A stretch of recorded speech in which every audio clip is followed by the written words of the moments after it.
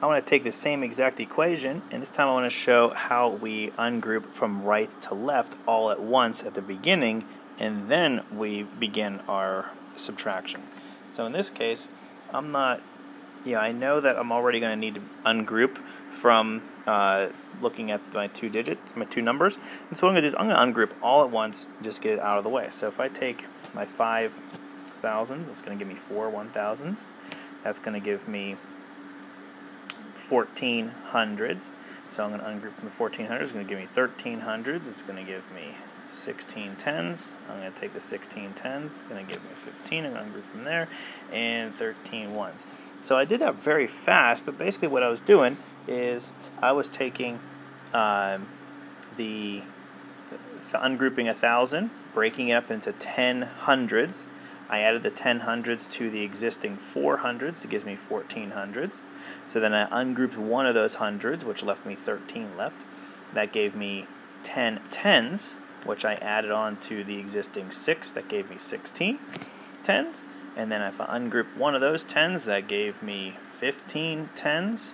And that 1 10 that I ungrouped added 10 ones, added to the 3 ones that are already there, gives me 13 ones. Now I did all that work at the beginning because now I can go ahead and solve my equation. 13 minus 5 is 8, 15 minus 7 is 8, 13 minus 6 is 7, 4 minus 2 is 2. And I get the same exact answer as I got before. This time it's all done, all the ungrouping is all done at the very beginning. And for some students, it might be easier to do it that way, just to get it out of the way. And then they don't have to really, all they have to do is just look down the place value, all the ones, go straight down the tens, go straight down the hundreds, go straight down the thousands. And for some students, that might be easier to do. In this video, I want to model two different ways to subtract. One is by ungrouping from right to left, which is what we would kind of refer to as standard algorithm, and the other way is ungrouping all at once from left to right. First, just to model this equation of 5,463 minus 2,675, I'm going to ungroup from right to left, basically in a standard algorithm kind of way, just so we can see how the original way works. First off, I want to take away 5 from a 3, and I can't quite do that, so I need to ungroup the tens. So I currently have 6 tens, so if I take one of those tens, that's going to leave me 5 tens, and one of those tens is going to break or ungroup and turn into 10 ones, and those 10 ones are going to add to these 3 ones, so that's going to give me 13 total ones. And so I take 13 minus 5, and I'm going to get 8. And so I take a look now at my tens. Okay, I need to take away 7 tens away from 5 tens, which I can't do. So I need to ungroup my hundreds. So I used to have 4 hundreds, now I have 3 100s.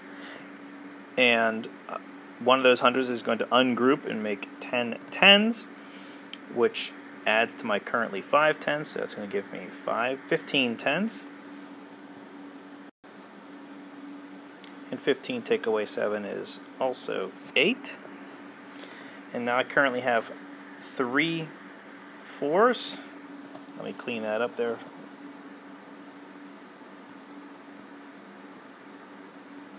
I have 3 4s, and I want to take 3 hundreds, and I want to take away 6 hundreds from 3 hundreds, which I cannot do. So I need to ungroup from the thousands. That's going to leave me 4 thousands, and it's going to leave me 13 hundreds. So 13 minus 6 is 7.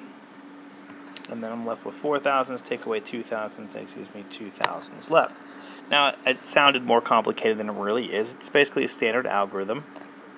And if we look at how this whole top portion plays out, it's really 4 thousands plus, the reason why we write it this way, it's really 4 thousands plus 13 hundreds, which is 1,300, plus 15 tens, which is really 150, plus 13 ones, which is a 10 and a 3.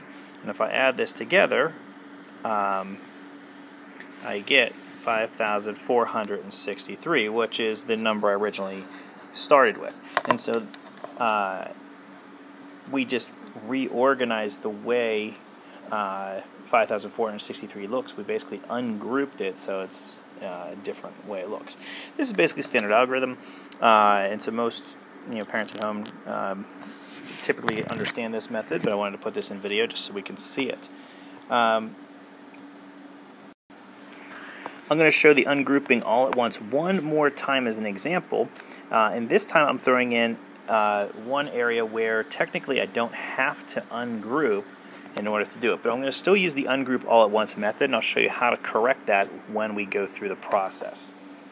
So basically I'm going to take my thousands. I have 3,000. I'm going to make that 2 thousands, and one of those thousands is going to break up into 10 hundreds. I'm going to add those 10 hundreds to my existing 4 hundreds. This is going to give me 14 hundreds. I'm going to borrow one of those hundreds, and that's going to break up into 10 tens. I'm going to add that to my existing 5 tens. I'm going to borrow one of those 5 tens. That's going to give me this many, and I'm going to add. The 10 is going to make up 10 ones, which add to my existing 2 ones. I get 12. So now I'm going to go through. I'm going to say 12 minus 8 is 4. 14 minus 6 is 8. 13 minus 2 is 11. Now, wait a second. I can't just put 11 down here. That's not going to make any sense. And so that should be a little red flag for us. So what happened was we ungrouped when we really didn't need to ungroup over in this area right here. But the way to fix that is actually very simple. Instead of writing the 11 down here, it's almost like a little mini addition problem. So you erase the 11. Instead of adding the 11, you just basically put the 1 like you would normally put, and you carry the 1, so now I have the 2 plus 1, which is technically a 3 again, and so 3 minus 1 is 2, so my answer is going to be 2,184. So the point is, any method of subtraction, as long as you get the correct answer, that's perfectly acceptable. I'm just showing 2 different strategies. Some students might prefer the standard algorithm of ungrouping from right to left. Others might find it easier to ungroup everything all at once and then go down each place value. And so for those students who ungroup all at once that want to go down each place value, as long as they understand how to make that little correction when they ungrouped when they really didn't have to, and by carrying the 1 again and regroup it back together, as long as they can make that little correction, they will still get the correct answer.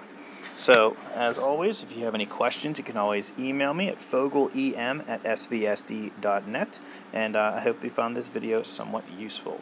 Thank you. Have a great day.